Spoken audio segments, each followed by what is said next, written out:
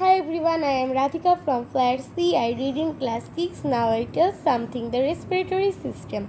The respiratory system extracts oxygen from the air, a gas our cells need to live and grow. The respiratory system also eliminates carbon dioxide that cells produce after using oxygen.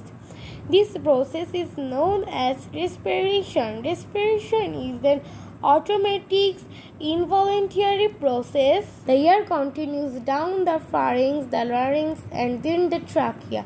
The trachea or windpipe fills lungs. Once the air is inside the lungs, it goes through pathways called bronchioles. Our lungs are the most important organs in respiration.